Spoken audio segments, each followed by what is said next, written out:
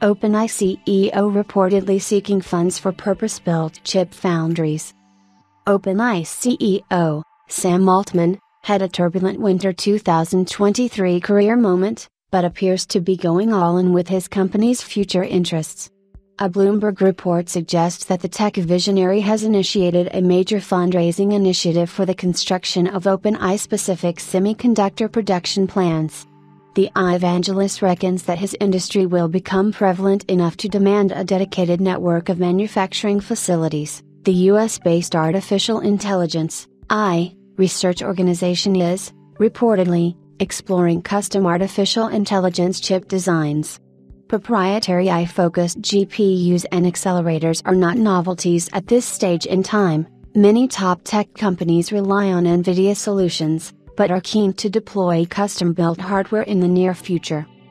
OpenAI's popular ChatGPT system is reliant on NVIDIA H100 and A100 GPUs, but tailor-made alternatives seem to be the desired route for Altman and company. The on-their-own-terms pathway seemingly skips an expected, traditional chip manufacturing process. The big foundries could struggle to keep up with demand for AI-oriented silicon.